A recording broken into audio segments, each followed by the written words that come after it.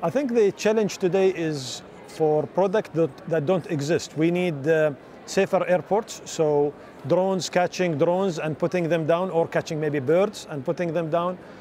Drones building a wall by themselves autonomously in an area which have radiation is a challenge that we don't have today. Third challenge that we have, putting fire in high-rise building.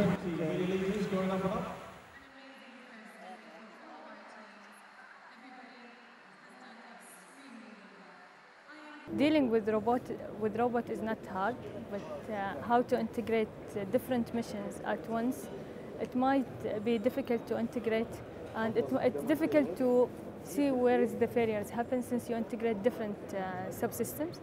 And testing in the lab is different than testing in the real environment.